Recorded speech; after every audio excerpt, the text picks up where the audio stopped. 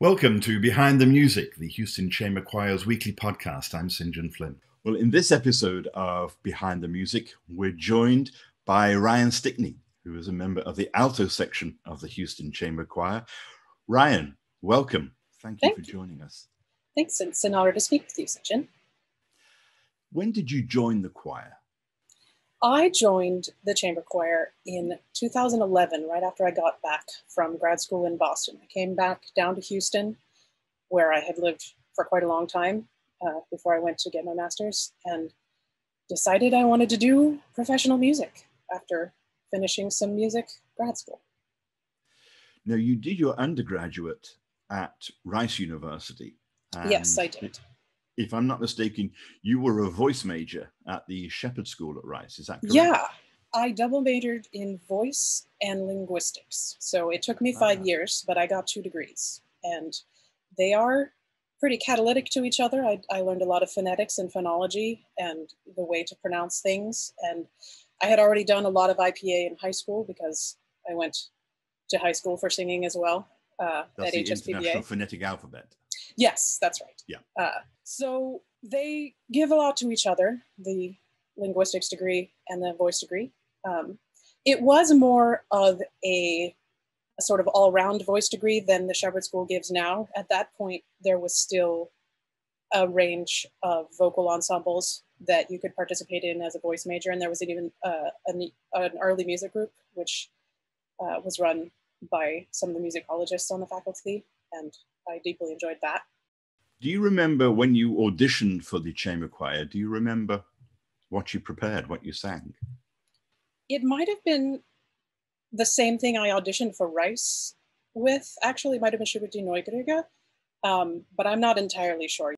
2011 then, what have been the highlights for you as a member of the choir since you joined? The first rehearsal, honestly, has stuck in my mind even to now. I had such a wash of ensemble-loving relief when we were sight reading some Palestrina. It was the first concert of the season was frequently Renaissance music. Mm-hmm. And I just felt like I belonged there. We were reading Palestrina, and I got shivers and goosebumps from the feeling of having everyone around me so invested in expressing all of the depths of this very old but also very intense music. Another highlight, I suppose, would be the first time the chamber choir did one of my arrangements. I was sort of trying not to vibrate off the stage as I both got to listen to them do my arrangement of Bohemian Rhapsody and also sang the lead myself, which freaks me out every time I think about it. It's such a pleasure to do that Channeling song. your own Freddie Mercury. Oh yes, if I can. He's one of a kind, but we try. What's it like for you being a member of the choir? What is it that you derive from the choir? One of the most important things in my life, honestly, which is a sense of musical communion that you can't get from anything but a vocal ensemble. Even a big choir is not the same thing. When you have that range of, 6 to 30 singers in a room together, and they are all completely concentrating on producing a piece that is specifically written or arranged for that kind of ensemble, there's this really literally visceral sense of togetherness because it's in your abdomen, it's in your guts, you're breathing together. And that's so intensely life affirming to have that sense of making the same choices and having the same feelings as these other people at the same time in the service of this musical ideal that you're trying to reach together.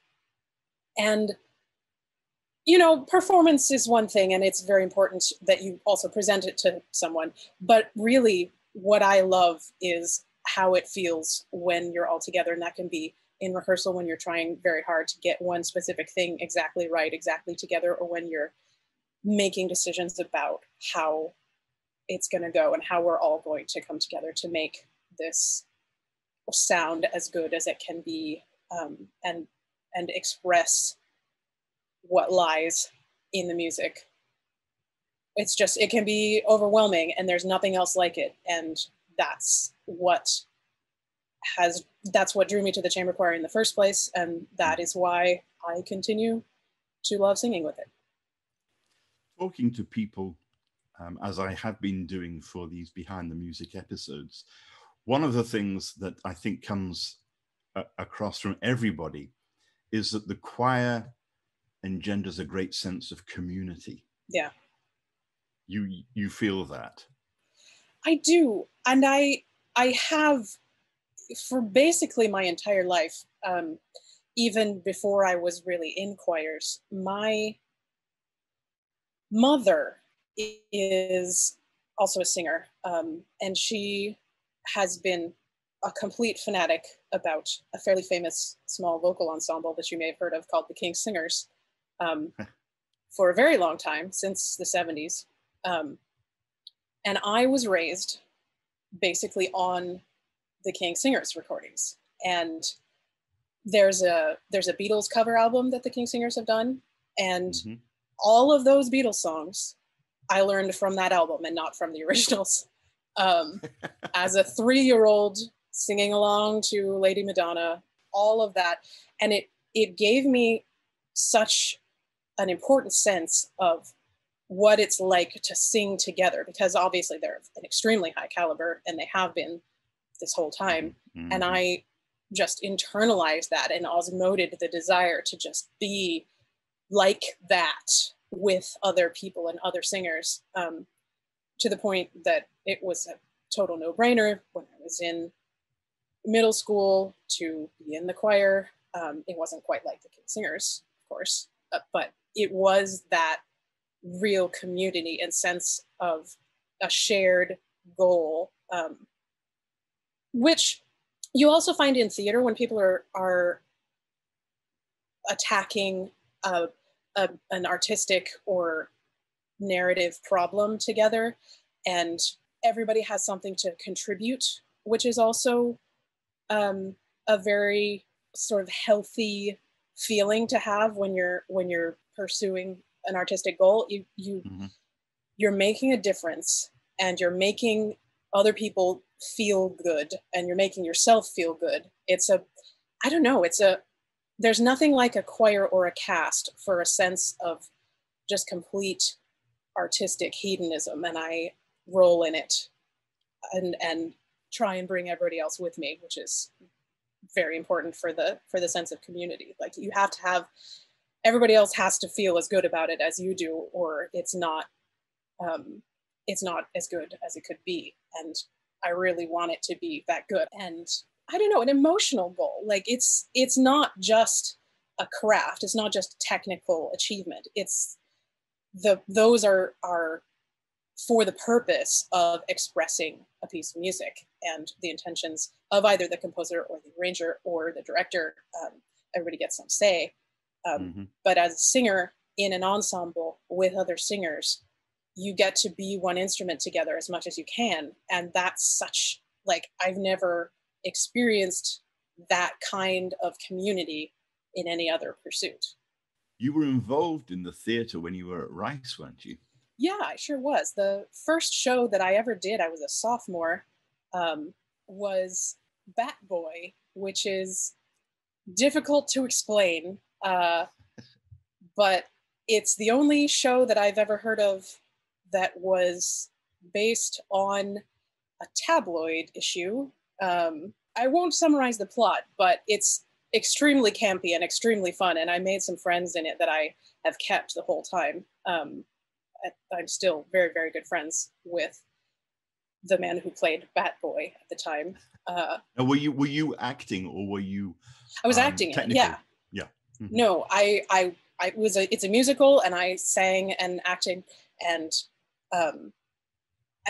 that gave me some connection to the campus theater culture, which I think is different now. But at the time, there was a show that was produced, directed, acted, teched, and everything by students at every residential college at Rice, pretty much one per semester. So 10 or 15 shows every semester. And then I had friends who did college theater, and my best friend at Rice was ambitious to direct some shows. And he sort of took me along for the ride as his music director. So I music directed a bunch more shows after that, including Jesus Christ Superstar, which, boy, that was an experience. That's, I still think that's one of the best things I've ever done. And Hair with the same direction. That was also very intense to do. And Cabaret, which was maybe intense in a different way. It certainly feels relevant now. But for Cabaret in particular, I wasn't in it necessarily, but I was on stage with the band, and we had, it was a stage band, so we were all in costume. So I got to pull a few cabaret moves.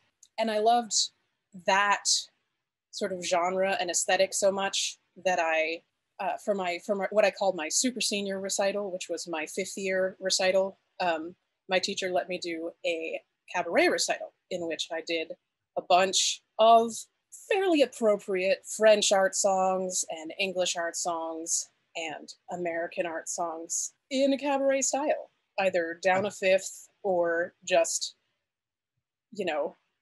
jazzified, to coin a term. And then the last show that I did at Rice was one that I wrote called Vehicula Justices, which was about a traveling courtroom spaceship. It's sort of a legal drama, crime show, sci-fi space opera. And it was just so fun to create that and have it produced and participate in it at my last year at Rice.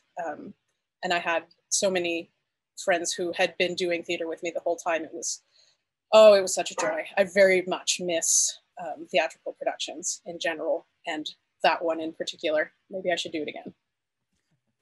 Now, you have actually provided some sets for the chamber choir performances. That's true. I forgot about that. I paint as well, and I made a big old castle for the Menotti show that required a castle, the Unicorn, Gorgon, and Manticore. I still have that. It's an 8x4 piece of plywood.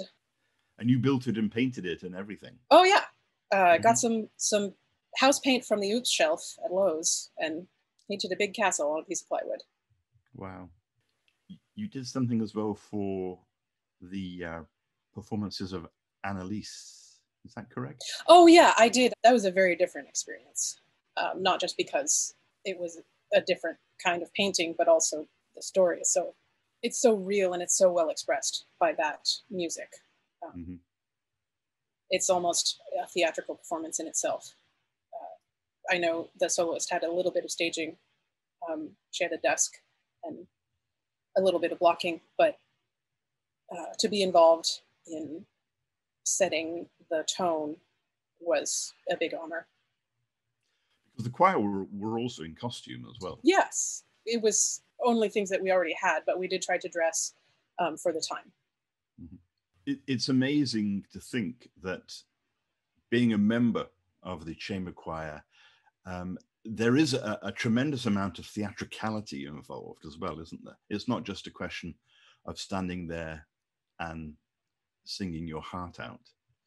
No, although that is also a valid pursuit. I don't mean to say that theater is the superior art. No. There's so much to be gained, actually, I find, from standing in one place and singing and focusing just exclusively on the sound that comes from such an ensemble. Of course, visual expression is very important, and you don't want people to fall off the wagon and get bored. Right. But if you're doing your job as a singer, hopefully they won't, because they'll be so invested in your sound. I've been to a lot of choir and vocal ensemble concerts in my life. And I find that the ones that leave the biggest impression on me are the ones where I have to close my own eyes because I have to listen harder. And it's just as well not to distract if the performance and the repertoire is such that it doesn't require a theatrical performance. Basically, I love it either way. And of course, if there wasn't that engaging theatricality on a CD, right, you wouldn't have won the Grammy. Presumably not. I do still think about those recording sessions. We weren't all on stage for all of them because obviously some of them are men only and some of them are women only. And I remember lying on the floor of the organ hall at Rice, listening to the men do a couple takes before they started recording their men only mass piece, and thinking, it's like we're in another world. This is a place where there's only beauty and peace and calm. And of course, I had my eyes closed, and it absolutely didn't matter what they looked like. And it still doesn't, because it turns out the CD captured that quality, and I still feel that way about the recording. Do you have some favorite pieces that you've performed with the choir? That's perhaps an unfair question, but pieces that that stick out in your mind and you can't easily erase them from your mind, shall we say? I was very pleased to be able to do anything of Caroline Shaw's, because I'm a huge fan of her work, both just her own recordings and with Roomful of Teeth. My other vocal pursuits besides ensemble singing are in slightly out there avant-garde nonsense. That's what I went to grad school for. And she is a contemporary American composer that is that is avant-garde, shall we say?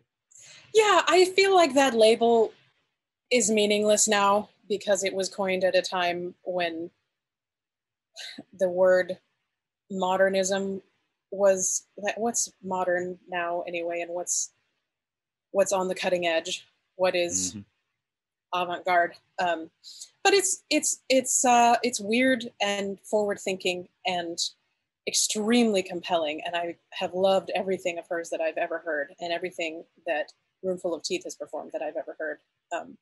That's a wonderful name for an ensemble, isn't it? I know, especially a vocal ensemble. Right. And that sort of playfulness with convention is very important to me as an improviser and a composer. And I just was so inspired by their debut album. And I was really excited to be able to get to do one of her pieces in the chamber choir.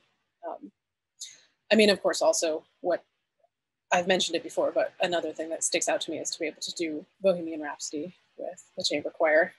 And what a solo. There's just so much. I loved the Karim Alzan's piece. He's a faculty composer at the Shepherd School at Rice. Oh yeah, he is.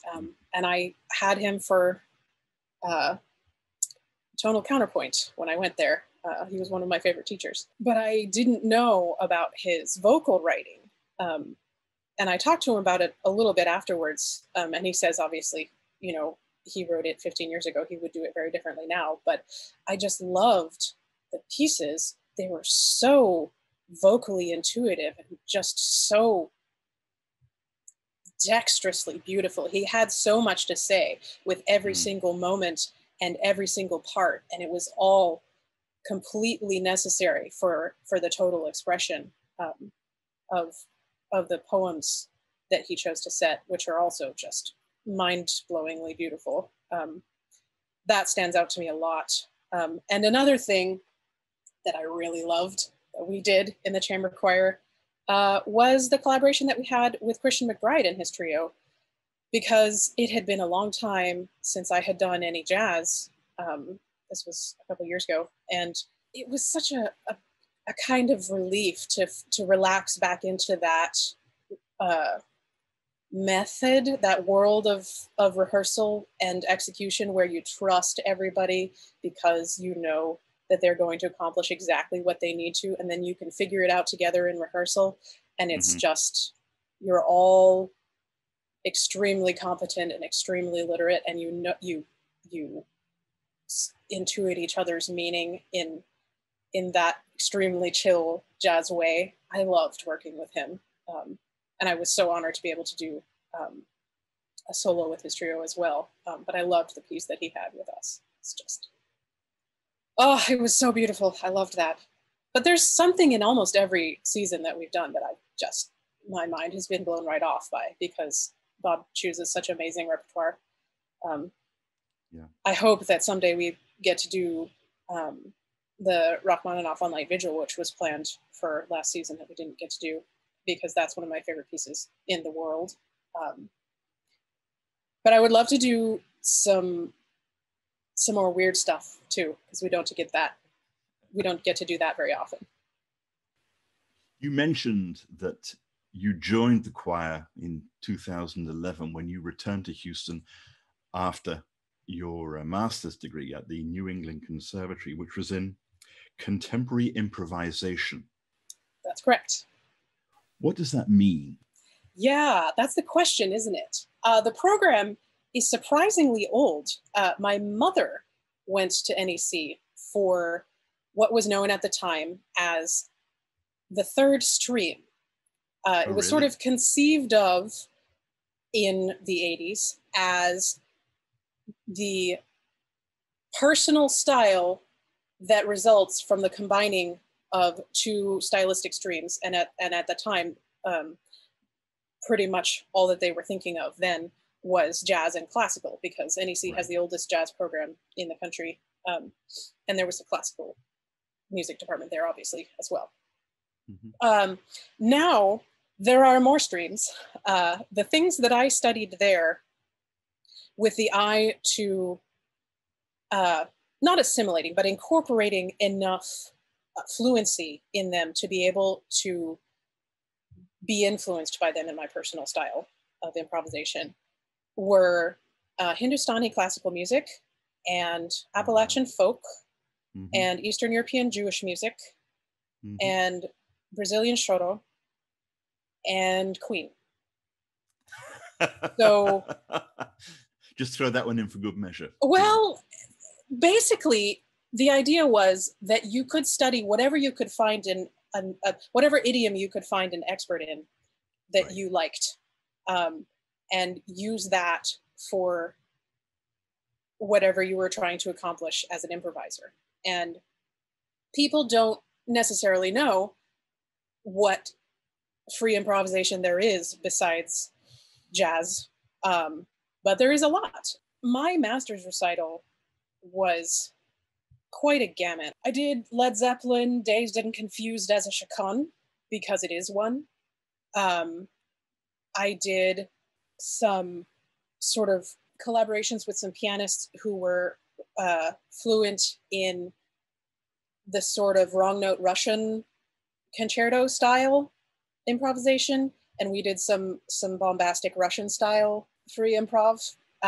There was a Brazilian pianist there at the same time as I was, who just, he's such a genius. His name's Enrique Eisenman, and I still look at everything that he does because he's complete master of the keys. And I got to do some slightly Brazilian influenced improvisations with him.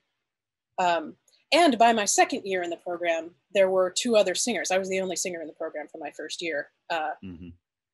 But I got to do some improvised vocal ensemble things on my master's recital with them, which there's so much fun to be had with singers who are familiar with an idiom, trying to conform to it together with completely unplanned musical ideas.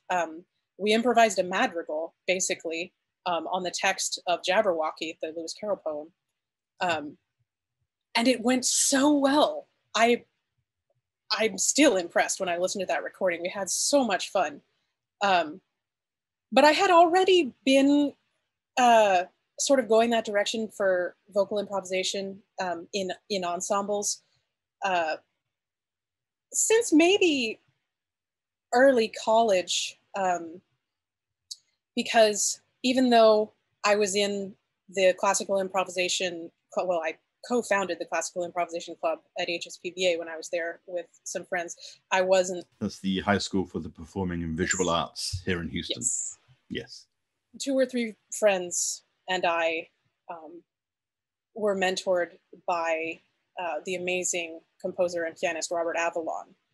So we had improvisation and composition club, and we learned so much from him, and it was amazing. But there weren't any other singers in that club. So when I was in college, a friend of mine, Jacob Barton, who is an amazing composer, introduced me to the microtonal scene, and particularly just intonation. And he would have like basically a little summer camp at his apartment, and we would improvise. Even the instrumentalists, we would all be singing to sort of internalize the different divisions of the octave. And we would improvise little vocal exercises and ensemble pieces from early college and through college. And then so when some other singers arrived at New England Conservatory, I was thrilled to be able to do similar things with them. And I do miss that very much, but I've sort of been trying to do it by myself since then, because one of the other things that I got good at in grad school was multitracking. So I did a lot of very complex vocal arrangements that only involve me. And that includes a significant amount of improvised material. So tell us about, is it Rionsanura? Yeah, there's no real canonical pronunciation. You can say Rionsanura, you can say Rionsanura. That's the name under which I publish the work that I do by myself. So there are 4, I can't believe there are 4 albums that I published last year, but what else was I going to do?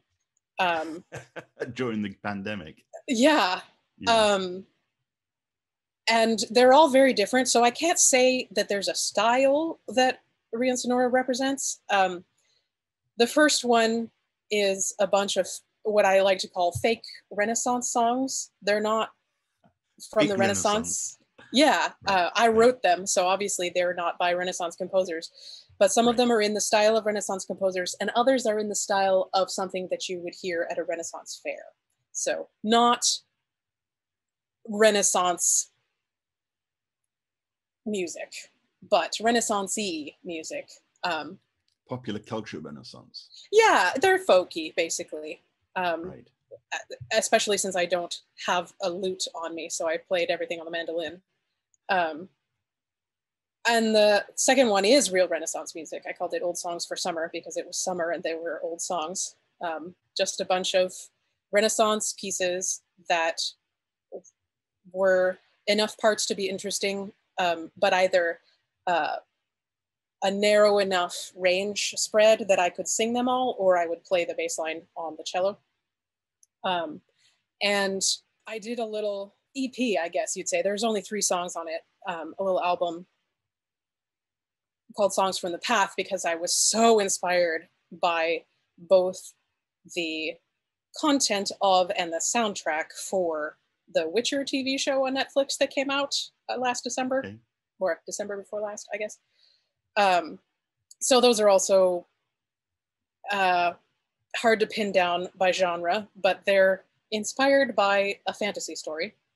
And then the last one was the one that I've been thinking about and needing to do for the entire year, basically. And it's called Gloriantic Luciferus, and it's all improvised, a full album. And it started because my best friend, who I mentioned before, he was one of the ones who founded the improvisation club with me. My best friend, Reggie, learned photography over the last couple of years, and I was his guinea pig. So he took a bunch of pictures of me in a parking garage, and they turned out looking so cool and so weird and like an album cover for some weird 70s cult album that I decided to write an album around it, basically. And I looked at a picture that he had taken for every piece and improvised about how it made me feel. And I needed catharsis last year, as I imagine everyone must have, still does probably. And it was such a complete flail into the void of feelings that I was having, that I did end up improvising, overdubbing, multitracking, just me a bunch of times in a row, building the arrangement according to what I had done before. So it becomes less and less improvisatory the more you stack on top of what you do first. Right. But it was just so extremely important to have that kind of outlet. And I hadn't done all that much vocal ensemble in particular, but even just personal improvisation work since 2011, because there isn't a lot of call for that in most of the musical output that I participate in here. And it was so freeing, and it was so, I just really got to come back to cathartic. It was a very deep expression of what I was going through, and what I felt everybody was going through. And it was also weirdly isolating, because it wasn't an ensemble. It was only me. And just you. And it exacerbated whatever feeling I was having about what was going on. But I think it was very important for me to do it by myself. And I think it came out expressing what I meant to express and how I was feeling. And still occasionally feel. And I think it sounds good also. I think it's intelligible in a way that I hoped it would be to people who aren't me. And somebody else must think so too, because the producer of a midnight radio show on BBC Radio 3 contacted me asking if they could play the opening track from it on Radio 3, wow. And they did on the 3rd. So that was pretty exciting. Yeah, Radio 3 in Britain is big. Yeah. So what is the overlay or confluence of your improvisational work with what you do with the chamber choir? So How much do those of it things has intersect? So much of it has to do with listening. There is no ensemble improvisation without just a complete dedication to ensemble, which is also just the paragon of priorities in ensemble singing. If you're not with everybody else, it doesn't work. You can't accomplish what you're trying to accomplish. And since that kind of work is my favorite thing to do, and pretty much my biggest priority in music, I don't want to be a soloist. I didn't go for a solo career for that reason. I don't want to be in charge of something. I want to be involved in it. And when you are improvising collaboratively, it doesn't work if you don't listen to each other. And if you are singing together, it doesn't work if you don't listen to each other. I think I said this before, but it does feel like a kind of musical communion. And this is like the closest that I ever get to actual philosophical spirituality. It's just so deeply felt when it's going right, and when you're good at it, and when they're good at it, and when you're all good at it together, it turns into something that is just impossible to replicate in any other context. It's just completely overwhelming. The sum of its parts. Yes. Yeah. So it must have been great for you working with Kim Nazarian when she work with the choir. she was a joy to work with, partially because I am familiar with her idiom, and partially because she's just so fun and chill, and she has very clear and low stakes ways of explaining to classical musicians how to do non-classical things. And it was so fun to see her gift that to the chamber choir in a laid back and low stakes way, so that nobody freaked out about how they were doing it wrong, because that is also a thing that it's possible to accidentally do to classical singers. But she's just a gem of a human being and a beautiful singer. And most important in the context that we had her in, she was so generous with her tradition. And it was just overall a lovely experience. I'd love to work with her again. Because I think people perhaps don't always remember that the Houston Chamber Choir has a tremendous commitment to jazz. I mean, you mentioned Christian McBride, Kim Nazarian, Dave Brubeck. Yeah, I wasn't in for that, but that must have been a trip. You also, a little bird has told me, enjoy creative anachronism. Oh, that's true. Yes, I do. What is that? The Society for Creative Anachronism is a history club, to put it as short as I can.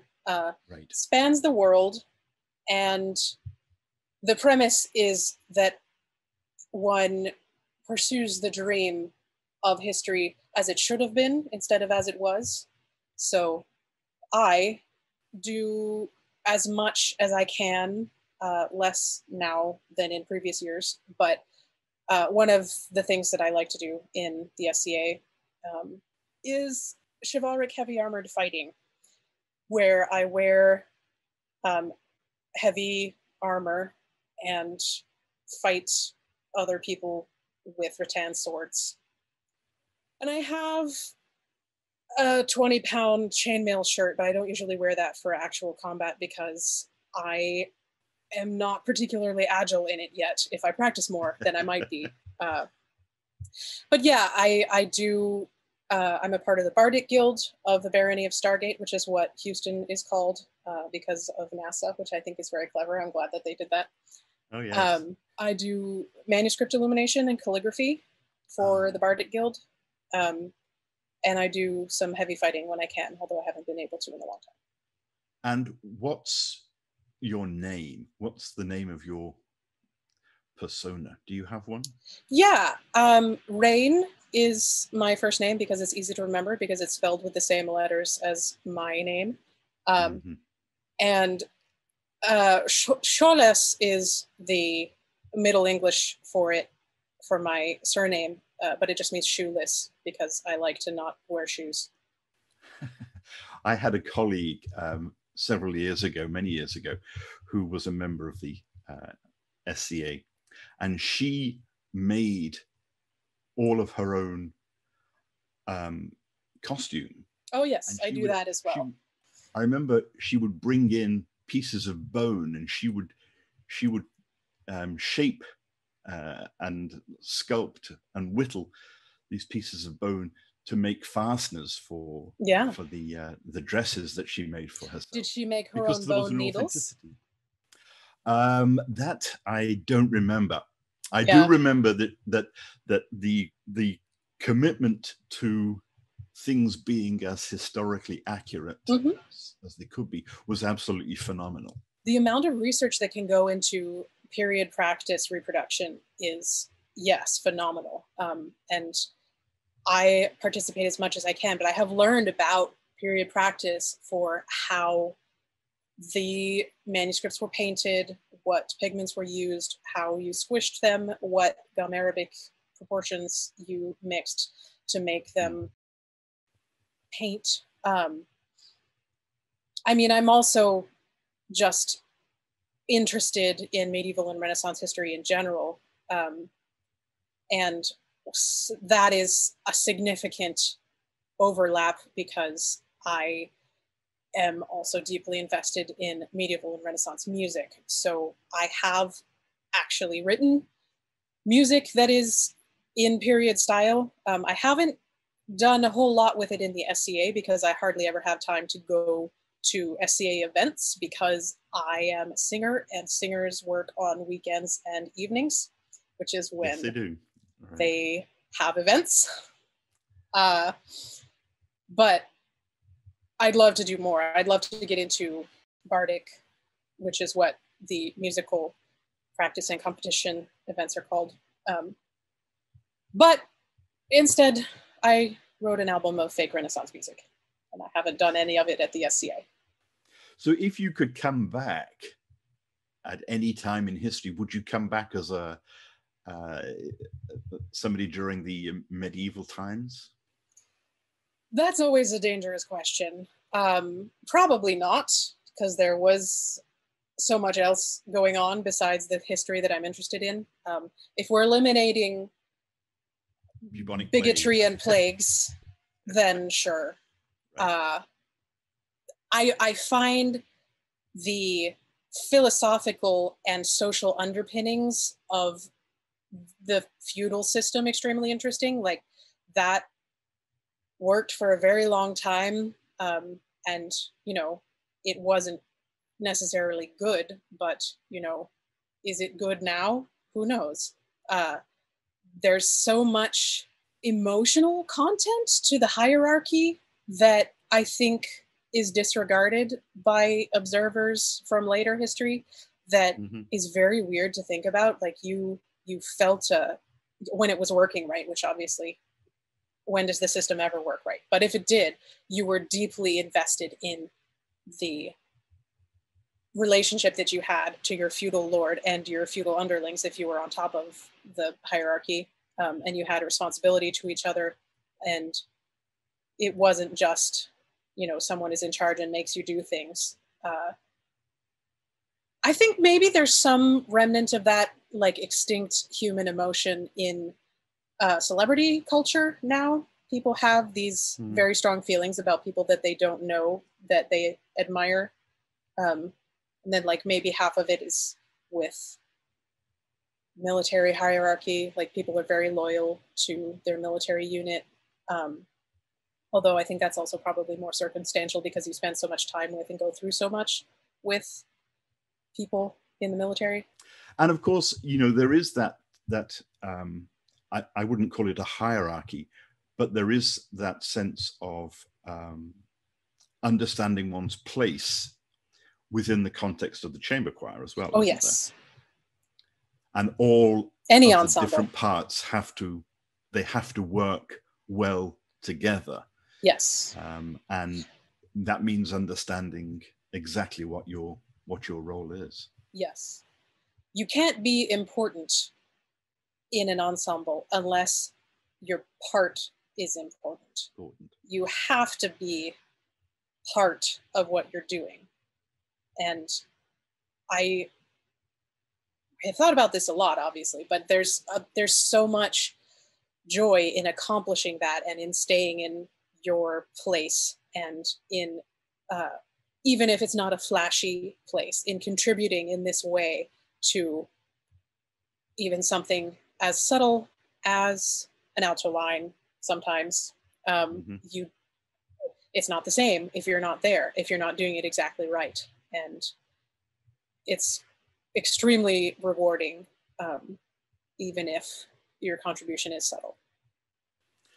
I know one of the things that people would say about you, Ryan, is that the color of your hair changes.